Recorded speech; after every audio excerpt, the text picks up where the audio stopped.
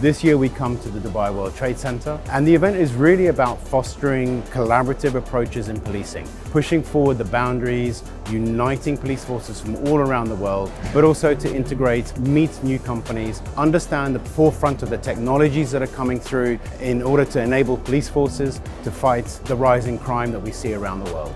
Dubai Police, our hosts, they're here with a big presence. We also have the Ministry of Interior from the United Arab Emirates, and of course one of the other key stakeholders is Abu Dhabi Police.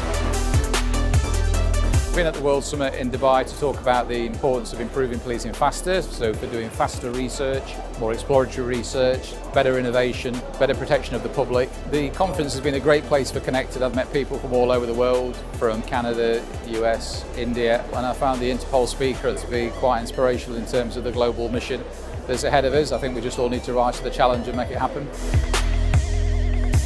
We're particularly focusing on how AI technology and the cutting-edge latest discoveries like ChatGPT, big data models, blockchain technology, how that will be helping the law enforcement. We look at this event for us to connecting with more vendors. Oftentimes we working on a bigger solution that involves lots of partners. From data center build to cloud infrastructure, we want to connect with all vendors.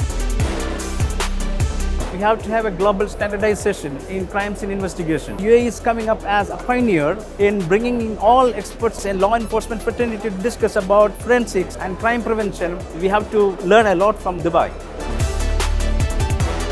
Dubai is a fantastic city. It's at the heart of the East meets West dialogue. When we talk about the World Police Summit, it's easy that Dubai is the centralized platform. It is a natural meeting point for the industry to come together.